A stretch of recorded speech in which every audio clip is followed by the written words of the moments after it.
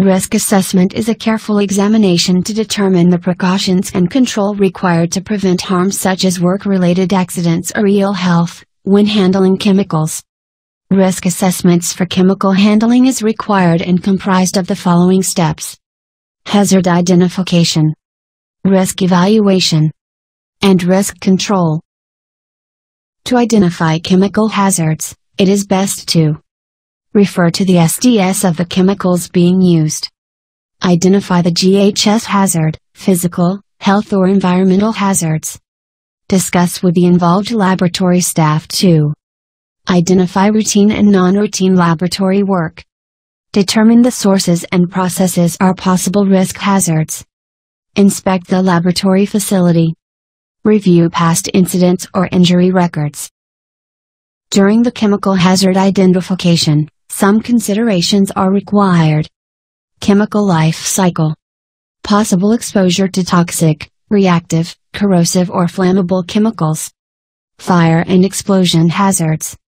Incompatible chemical reactions. Risk evaluation is a process to determine the quantitative estimate of risk, related to a well-defined situation and recognized hazard. It involves the following steps. First step. Determine the likelihood, which is the frequency or probability of the hazard occurrence, or how easy the person might be exposed to the hazard or threat. Second step. Determine the severity, which looks at the seriousness of the impact or the extent of damage, injury or ill health, caused by the risk. Final step.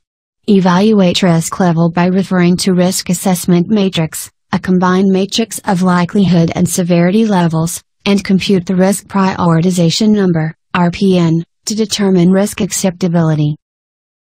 There are some considerations when determining likelihood of exposure.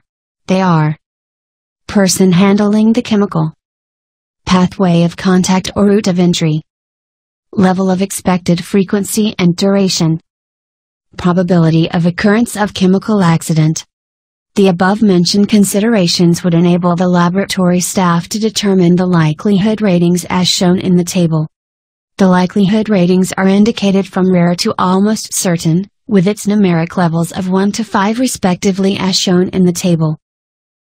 When determining severity of exposure, these considerations should be taken note. Chemical and physical properties. Dose response information. Toxicological, acute or chronic, effects. Exposure standards, for example permissible exposure limit. Severity and consequences of past incidents, if any. Specific on-site severity. The above-mentioned considerations would enable the laboratory staff to determine the severity ratings as shown in the table. The severity ratings are from 1, being negligible, to 5, being catastrophic. Risk is evaluated by using the risk assessment matrix, which is a combined table of the likelihood and severity levels as shown in the table. From the risk assessment matrix, a risk prioritization number, RPN, is calculated and is used as an overall rating to see if the risk level is acceptable or not. The RPN rating is a product of the multiplication of severity level by likelihood level. The computed RPN rating gives the estimated risk level. The higher the values, the higher the risk level. From the table, an RPN of 3 or less gives a low risk level and is acceptable. However, an RPN of 15 and above is high risk and not acceptable. Upon identifying the risk levels, controls have to be implemented to bring the risk down to an acceptable level.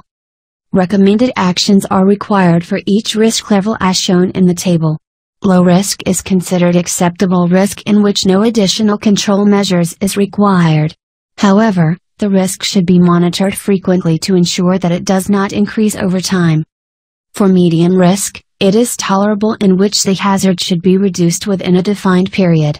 It is not acceptable for high risk levels, and the risk has to be reduced to medium risk or lower before commencing work.